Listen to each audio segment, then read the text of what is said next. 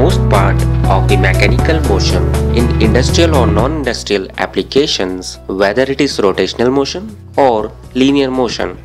In present scenario comes from electric motors. Electric motors are everywhere around us, such as in fans, blowers, pumps, machine tools, household application, power tools, and disk drives. They may be powered by direct current, example, battery-powered portable device or motor vehicle, or by alternating current from a central electrical distribution grid. Construction process of a DC motor starts with a metallic disc. We cut this disc into shape like this, called lamination.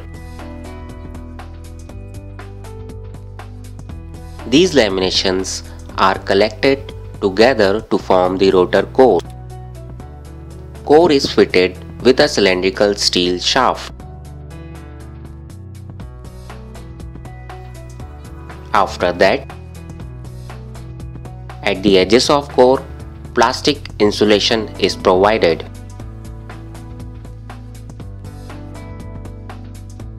A plastic commutator holder is fitted over shaft, which holds a commutator.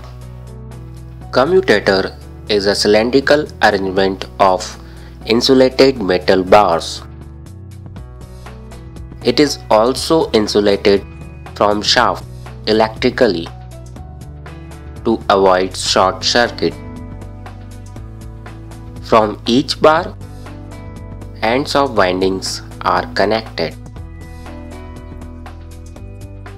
Winding is a several tons of insulated copper wire.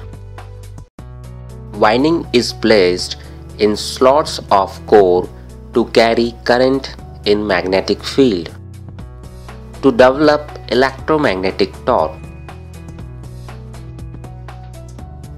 The magnetic field can be set up by using pieces of magnet,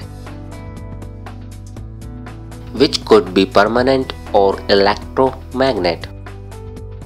This whole assembly is placed in outer cover. Outer covers are made up of plastic for small motors. For high rating motors, it is made up of steel or cast iron. Another cover is fitted on back side, which is known as back cover. The back cover consists of brush holder and brushes. These brushes are made up of copper for small DC machine, and for large DC machine they are made up of carbon.